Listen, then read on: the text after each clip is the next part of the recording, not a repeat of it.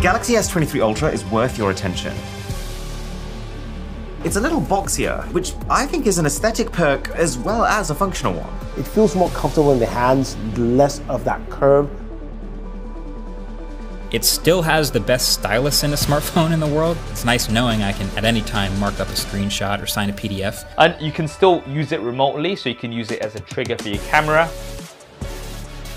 The biggest hardware improvement for the cameras is the new 200 megapixel primary camera. The quality of the front camera has gone up. You've now got portrait video in 4K. On this phone, anything past 10x is where it really shines compared to others.